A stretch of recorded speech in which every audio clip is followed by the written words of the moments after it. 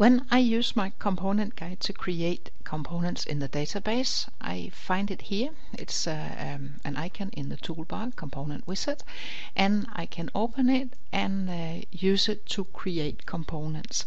Basically, I can create new components by clicking the button here, or I can make copies of existing ones, I can edit existing ones, and I can load external.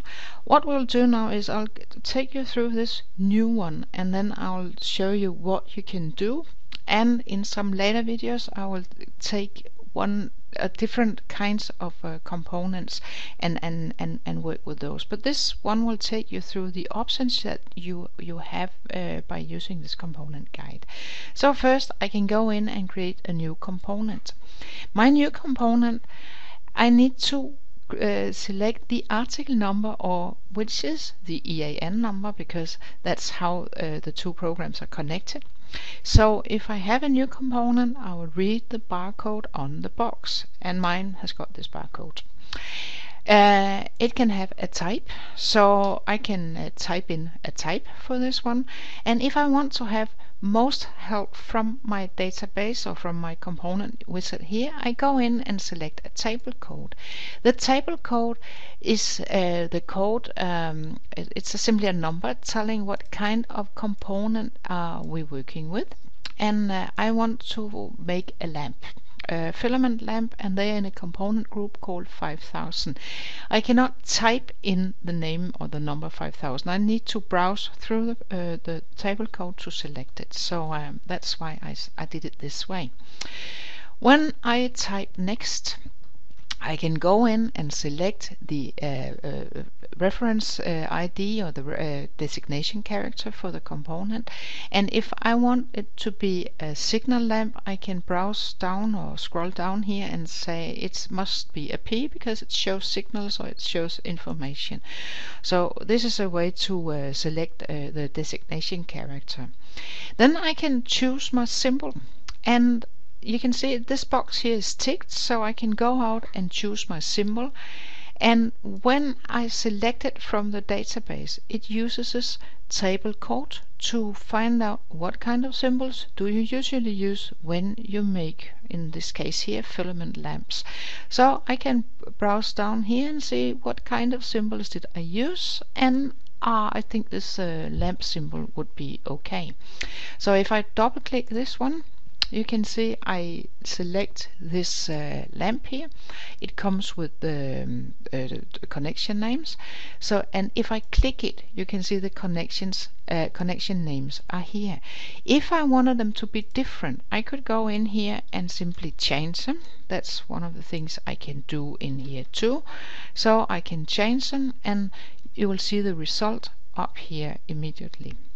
I could also go in and delete this symbol here.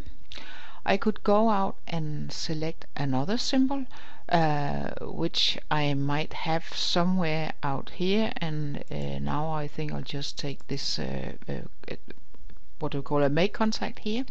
If I have a contact, a symbol, I can go in and copy, and in that way you can see that two identical symbols are in here.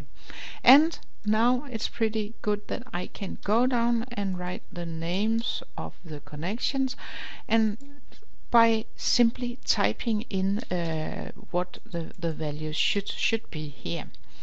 So that's a basic option that I have in here. I could also go out and say that I wanted to select the state. You saw something about how to create states in one of the videos about simple design.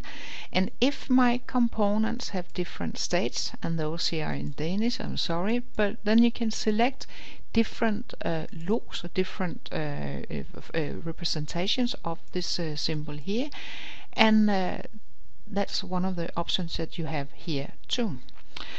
And finally, you could go in for any symbol and say that the symbol type could be manipulated by the symbol generator or the component guide too.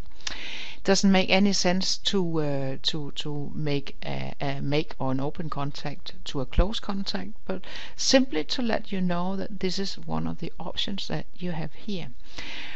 What they can be used for later, I'll show in a couple of examples, but these are the basic functions that you have in here. The generator, I don't think it's relevant here because I have a lot of symbols that I could choose from instead. So my first is to select the diagram symbols for the component, and I've done that here. Then I could go out and select mechanical symbols. Mechanical symbols, that means symbols for the panel layout. And again, I could look up in the database, and when I look up in the database, it will use a filter that I selected when I said I wanted to make filament lamps. And in that case, I could go down and select any symbol that is here.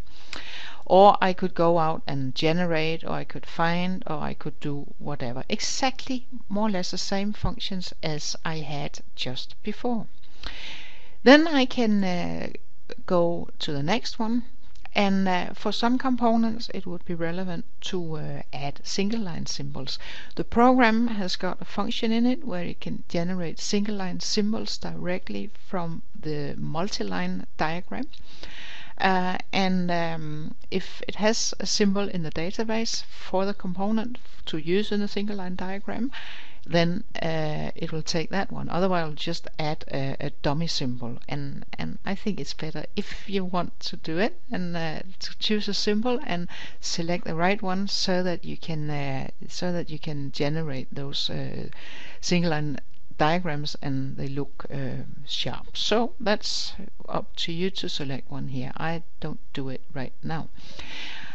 I could also go in and find some of the other data, and I think I might just make this window a little bit bigger here, because accessories, you saw that in the first video here, which was about the settings of the component guide.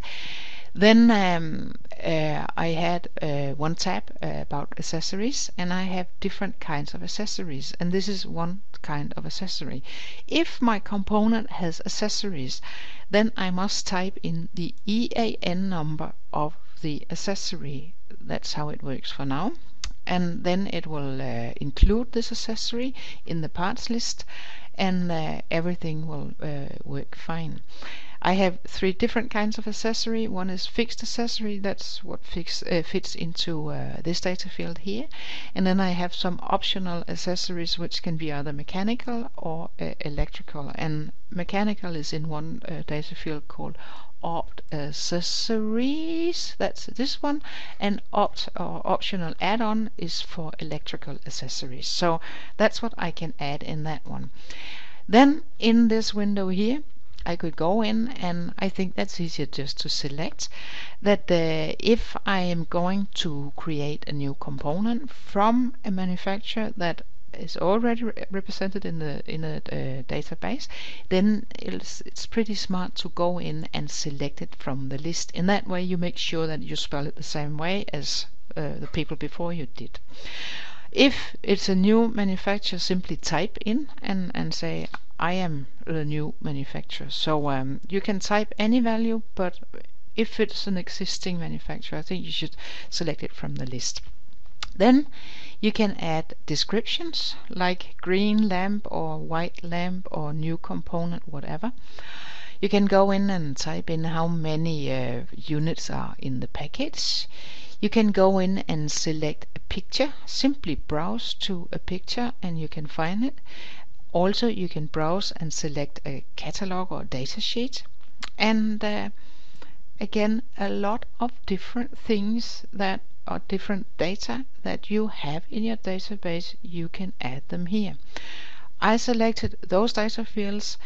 That's a default setting for the database. You could also select other data fields from the database and have them here. And if you still miss one, you can click this one, say all fields, and in that way you'll go into the database and then you can type in any field in the database. I don't want to go into that one now, but simply to show you that that's what you can do. And when you're happy with whatever you've made here, then simply click the next button and you made your new component. This is number one. You can go in, make a new component, you can make a copy of this number 1, or you can edit the component that you just made. So that's the options you have in this component wizard.